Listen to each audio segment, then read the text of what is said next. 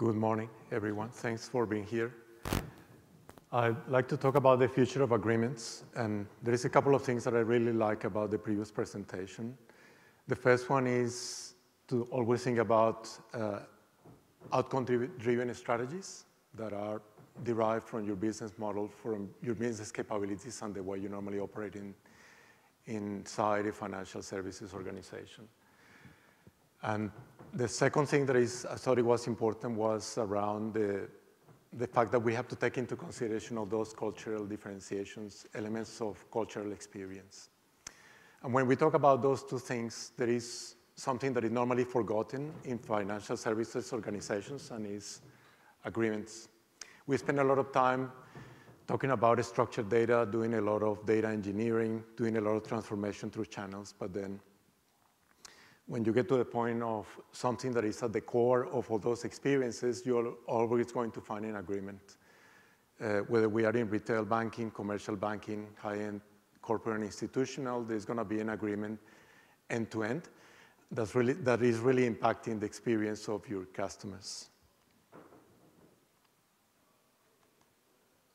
So the first thing that I'd like to talk about is how does DocuSign think about the future? And the one thing that we do fairly well is basically we always listen to all the business signals. We also listen to all the technology trends that are happening globally. And we also take a level of specialization, and we try to understand everything that is happening in every country and every region. What you see on the screen is a number of examples of the socioeconomic, geopolitical, and other considerations that we look at.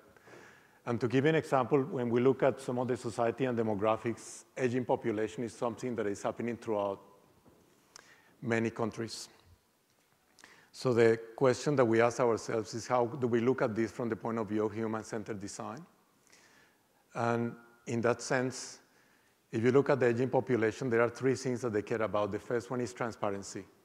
So if you're putting an agreement in front of someone who is part of that demographic, obviously, the first thing that they want to see is that they understand that agreement, that is really transparent from the point of view of all the terms that are contained within that agreement. The second thing is they want to be able to ask any questions about that agreement. An example of that would be, I want to know what are going to be the fees and charges, how long before I can get out of this agreement if I'm not happy with it, what's going to be the point of friction if I want to go to another bank, going back to the presentation that we saw first when we talk about open banking.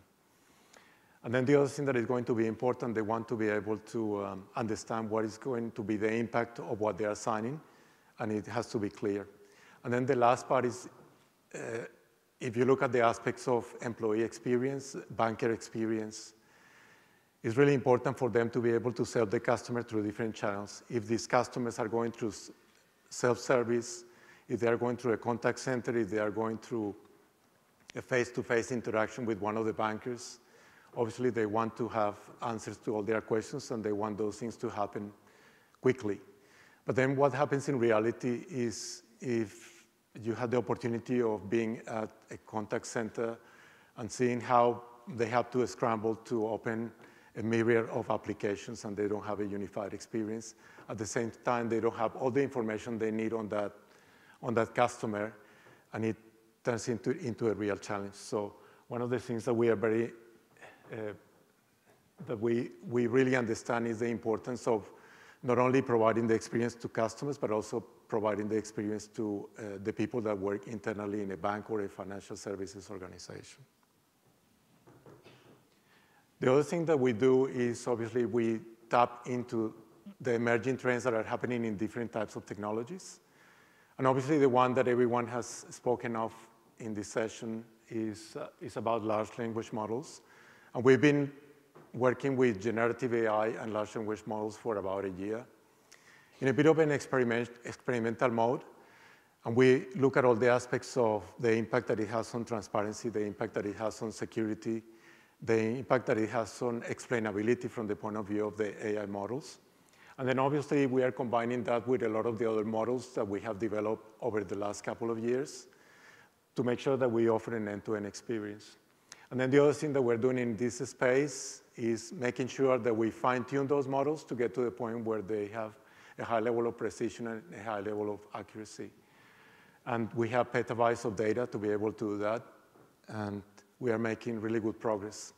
One thing that I would like you to encourage to do, if you have a chance, is in Singapore in August, we're running an event called DocuSign Momentum 2023. And that's a session where we're going to announce a number of these areas where we have made a lot of progress in terms of AI and intelligent agreements. So what does the experience for the future is going to look like from the point of view of agreements? If you think about a mortgage, for example, is very sequential. The actions that take place through touch points of that experience are happening one after the other and can be very slow. When we talk about the future experience, we think banks that are moving into a type of event-based architecture where there is events flying everywhere from middle to back office, and then translating into something that is going to provide a nudge for the customer to be able to have a better experience, then it's going to become a lot more dynamic. It's going to become a lot more on demand. At the same time, we think it's going to be very adaptable and a lot more frictionless, and we'll go into a couple of examples of how that will happen. And it's going to be discoverable by AI. And we talk about a couple of examples, being able to get a summary of your agreement, being able to ask questions about your agreement, and get that information in front of you to create transparency. Also, trust and compliance is at the core of agreements. And that's an area where we are being very careful in terms of how we manage AI that has the potential to open a Pandora's box from the point of view of security and trust. Especially when we talk about banking, there's got to be full transparency. And there is also has to be full auditability. And auditability is obviously very important because there's going to be a point in time with the auditors or the regulators are going to come in and they're going to want to know if we've done the right thing from the point of view of fairness to the customer. And then the last part is agreements don't live in isolation. They are part of a larger ecosystem, and obviously the integration into every process, every capability, and every system that runs in the bank that has anything to do with enriching that experience is going to be important as well. Now, what you see here is probably a bit overwhelming, but it's something that we call the system of agreement. And it's very similar to what you see in banks today or financial service organizations where you talk about systems of records, system of record, for example. And the idea with that is an agreement is not just about a signature. There is a lot of things that happen before the signature and post the signature that can definitely add a lot of value to what banks do today. And from the CXO perspective, if you are able to improve the productivity and efficiency around all these processes, that's going to translate into a better NPS. It's going to translate into becoming the main financial institution for that customer. It's going to translate into cost-to-income ratio, for example. And the other thing that is going to come out of this also is going to create a lot of improvement around your ESG goals, everything to do with contributing to sustainability. And I'll go from left to right. The ideal scenario is when we go through agreement generation. In the front office, you might have a number of bankers that are dealing with customers, for example, in commercial banking or in capital markets, and then they want to create some agreement at the click of a button instead of having to do everything manually. After that, there might be some elements of ID verification. Obviously, Singapore is in a good place from the point of view of the Singapore Pass. But especially for those banks and financial organizations that operate across multiple geographies, this becomes a bit of a more complex question because you have to deal with a lot of the different aspects of ID verification. And we look at the intelligence that is there, and most people definitely prefer biometrics, liveness title detection because that removes a lot of the friction. And at the same time, after that step, you might go into review and negotiations. We talk to many banks in region, And obviously, many of the things that happen in retail banking, for example, are pretty much following a template for a contract. But then when you think about the high end of commercial banking, or if you think in capital market sense, there is a lot of agreements that need to be negotiated. Every time that we are doing project finance, as an example, there is a number of parties, and there is a lot of negotiations going back and forth. Also, many of the horizontal functions that operate in your organization, whether it's procurement or legal or parts of HR, they would have negotiated agreements. And the important part of that is you want to get to signature as quickly as possible. And we'll talk about the improvements that are coming in the future in that sense. And then once the signature is there, that's not the end of it, because there is a number of actions that you might want to take. In the general sense of a mortgage, for example, after the transaction has taken place, you might want to update your product ledger. You might want to update other systems of record. You might want to update your customer master and so on. And then from there, those agreements would go into a secure repository. I've been in banking for about 37 years, and I've seen a lot of things in my time, and they relate to how agreements are kept in people's desktops, in their laptops, in servers, in SharePoint, and a lot of other places. And that creates a lot of risk for the bank, and it creates a lot of untapped opportunity, because you don't know what's contained in those agreements. You don't know what bankers have agreed to. You don't know what obligations are contained in those agreements. And then once they land into a secure repository, that's where you are able to have that visibility and transparency. And then the last part, which is probably most exciting, and then there will be a lot of work around this space, is analytics and intelligence of those agreements, which is basically be able to have a layer of semantic search on your agreements to be able to understand and ask any questions about those agreements. And I'm not talking about just one agreement with a customer, but we can talk about agreements that expand across a territory that you are managing from the point of view of all the different segments and all the different tiers of customers that you are managing. And the most important about that cycle and system of agreement is that there is visibility across the board. So everything that you are storing in that secure repository is going to be visible at the front, in front office, in your CRM systems, for example.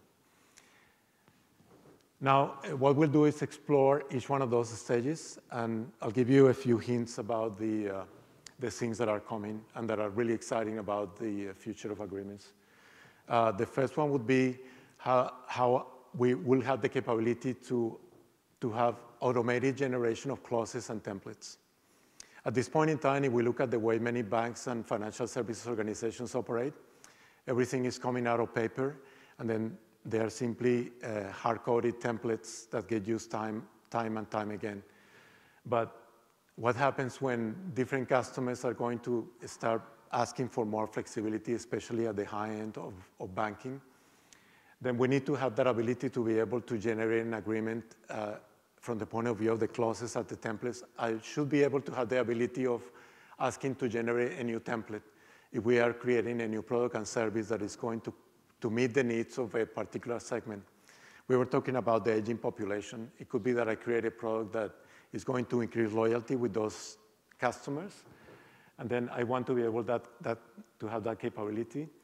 I want to have a lot of connectivity, so all those elements of data that are part of that agreement are coming from the masters of data of those agreements, and I want to configure it so that it can be used and deployed anywhere. If we go back to the mortgage example, we could be dealing with brokers, with broker aggregators, with a lot of intermediaries, and if they are using an iPad and they are trying to agree with one of your customers, then they should be able to do so in a way that is usable and flexible. And the last part is, from the point of view of agreement generation, there should be a lot of flexibility when it comes to data.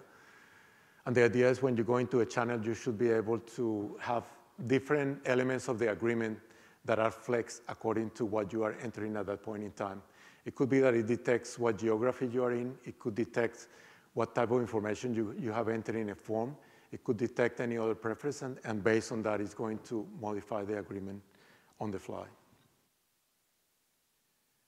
This is a little bit of concept, but it's good. I think it's good in terms of understanding. I don't want to get too theoretical here, but it's basically to understand that when we talk about dynamic assembly of agreements, it can be a bit complicated, but with the use of AI and the use of integration, it can be made a lot simpler.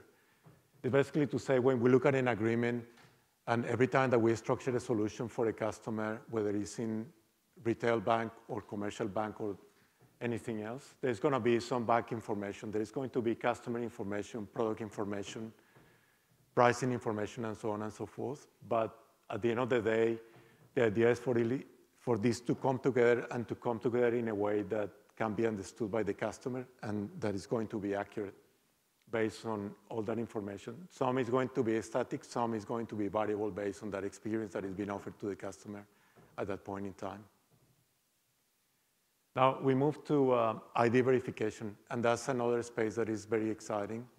I know that in Singapore there is a lot of work that has been done through government, but at the same time, if you work in other geographies and if you have customers in other geographies, there is a lot of different things happening in this space. The first one is AI is being used from the point of view of biometrics and liveness detection. And then the good news is that from the point of view of cultural differentiation, there's also been a lot of advances in that sense. The other important thing here is also the concept of ID aggregation. And it's to say that banks don't work in silos. There is also the thinking, again, going back to human-centered design. If I'm a customer, banking is not the only thing that I do. Dealing with financial services organizations is not the only thing that I do. I could be buying games, I could be buying goods, I could be going to an e-commerce site and so on and so forth. And then those experiences are always connected to some financial services aspect.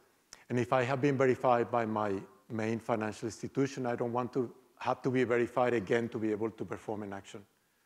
So that's when ID aggregators and aggregation of ID verification is becoming really important.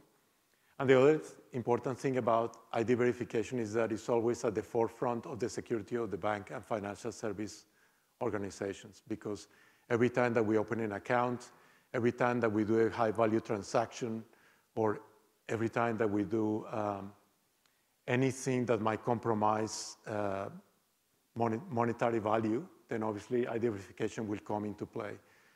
Similarly, with all the parties that we deal with, as we go to AML, KYC, and ongoing due diligence, ID verification is obviously a must. And these days, many of the banks that I have seen, they're doing that manually, and that takes a lot of effort. And it really kills anything around productivity and efficiency, especially in middle and back office. Now we move to review and negotiation, and I won't spend a lot of time on this because I know that for financial service organization, it's not a big thing, but it is probably for some of the areas in the back office. And the idea is what you want to see in the future is that you clearly see many of these things we have today, but you can redline your document, especially in those areas where you are not agreeing with the other parties. It could be a supplier. It could be a fintech that you are partnering with and you are trying to agree on the terms and conditions. And then you want to not only see the redlining, but you also want to be able to have some guidance on how to respond to that redlining. At the same time, I'm not sure if you guys have come near the legal department in your organization, but obviously they have the concept of playbooks. And the idea with playbooks is they offer a lot of guidance, they offer a lot of standardization around the way we should agree with other areas outside of the organization. And that's really important from the point of view of having those guardrails to stay legal and to stay safe from the point of view of risk. And the idea is we should be able to automatically align to those playbooks and at the same time offer guidance and suggestions around improvements over time. And I'll explain about that adaptability in this slide. When we are going through a non-disclosure agreement with another organization, it could be that all the standard terms are okay in between both parties, But then there might be some terms in terms of governing law and jurisdiction where there seems to be a need for some negotiated clauses. And then at that point in time, we have to ask ourselves, if this happens multiple times, it's probably a good idea to modify our playbook, and it's a good idea to modify some of our templates because it's indicating that there is some change that has to happen, and we have to remain dynamic from the point of view of the agreement. And then now when we get to the signature, obviously, the most important thing is that is there now and that will be there in the future, is we want to have a great experience for our customers, where firstly, they need to be able to get a summarization, get a synopsis of their agreement, and really understand all the terms and conditions, what they are getting into, because trust for banks and financial services organizations is critical. The other thing that we want to be able to happen is to be able to deliver this through any type of channel and any type of appliance. So in the future, obviously, people have wearables. They need to have a way to simply tap on it and be able to agree. And we also should be able to regenerate documents and agreements at any point in time as required. And we should be able to add different elements of value add before and after the agreement. If we go back to that slide where we talk about the end-to-end system of agreement, we need to be able to have that ability to regenerate, and at the same time be able to analyze and understand what else we can do with this agreement that has just been signed. This part is really important. And obviously, over time, we have worked with a lot of our partners, and outside, we have Appian as an example. But we have worked with a number of other intelligent BPMSs. And obviously, within banks, every bank and financial service organization is at different levels of maturity in terms of how they orchestrate all the processes end to end. And the question that always comes up with our customers is, how do we go about managing the workflow for agreements and the workflow of everything that is happening in the enterprise? And there is no clear answer, but always the best strategy to follow is basically to think that both play a key role. When we look at the IBPMSs of this world, or anything that you have in your platforms to be able to manage workflows and take the next action after we have signed an agreement. And going back to the actions, it could be updating a system of records, or simply updating a product ledger. The idea is some of the BPMSs of this world will continue some of that process, but then within agreements, you have data and metadata. And if you want to be able to take action based on all the information that is contained within the agreement, if you want to be able to get approvals, if you want to be able to get reviews to get to a point of action, then that's when it makes sense to use the automated workflow that exists within the system of agreement. And then from the point of view of secure repository, what we have done with some customers, and hopefully that will continue translating into the future and will continue evolving, is, I mentioned before, agreements are everywhere, and they are basically posing a risk. So we want to get to a point where we can automatically migrate a lot of those agreements, make sure that we can create a standardization of the data model that exists within those agreements, and then be able to place them in a centralized repository to analyze them later on and get a lot of value out of those agreements. Obviously, security is critical here. And every time that we look at security that is critical to any bank, we look at it from the point of view of what does it imply in terms of the data that we're exposing, where is that data coming from? We're thinking at it from the point of view of the entire data lineage of the masters of the data, and who are we exposing the data to. And that's one of the key risks, I think, from the point of view of generative AI and large language models. It's great when you have an open source and you can open it to everyone.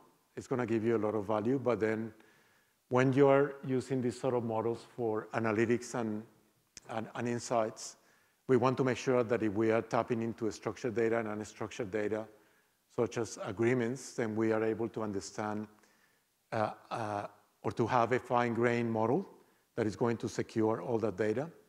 And from the point of view of agreements, to make sure that no agreement information is going to go to anyone that is outside of the banks or the employees that need to have the information, and the customer that needs to have full transparency on everything that they do from the point of view of transactional activity and from the point of view of their agreements. This is just to say there is a lot of things that come into play when we talk about the management of agreements, but they have to come together and they have to work together. It's not just about the technology. It's a lot about the organization. How can organizations look at agreements, establish a center of excellence, have the right people in place to understand the opportunities to digitize and improve the way agreements are viewed from the point of view of the front office, middle office, and back office. And then what you see here, and I won't go through it into a lot of detail because it's 5 aspects of agreements that we're improving in the short term, but in Momentum 2023, you're going to see a lot more announcements on the kind of things that we can do about improvement of agreements in BFSI. Just to summarize some of the key benefits that we can see for customers and banks and financial services organizations. We can be summarized in 3 ways for customers. First, they will get full trust and transparency through all the advances that you're going to see in the next few months. There is going to be a much quicker time to yes and time to fund for any of the things that customers are trying to do. And there is going to be a much larger reduction of effort when it comes to how the customer agrees with the bank. And then from the point of view of internal, obviously, we expect to see improvement from the point of view of the number of customers that are going to use your bank or your financial service organization as a main financial institution.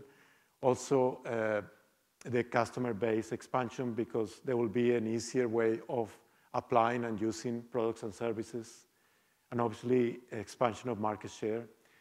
One of the most important ones that we always find every time that we do value realization, or every time that we look at a business case for a banking customer or a financial services customer, is cost-to-income ratio, because we definitely bring a lot of improvements to all the things that are done about generating and signing and also analyzing agreements. We go into areas such as collateralization and securitization and so on, post the agreement, which is also important. And then we are able to help reduce the risk score. And we are able to bring a lot of benefit around all the ESG goals from the point of view of saving paper, saving all those processes around faxing, copying, sending documents, sometimes unsecurely. And we get full visibility of all those things that you see on the right-hand side around an agreement. So it's really important about de-risking the bank from the point of view of understanding the obligations, and at the same time having that intelligence to be able to create a more proactive experience for customers. These are only a few examples of some of the organizations that are working with us in terms of banking and financial services, but there is obviously quite a few more. But the point here is that they are doing transformations with us around front office, middle office, and back office, and what you see on the right is some of the benefits that they've been able to achieve over time. So I want to thank you for your time, and I hope this gave you a little bit of insight into how we think about agreements and all the exciting changes that are happening in the next few months.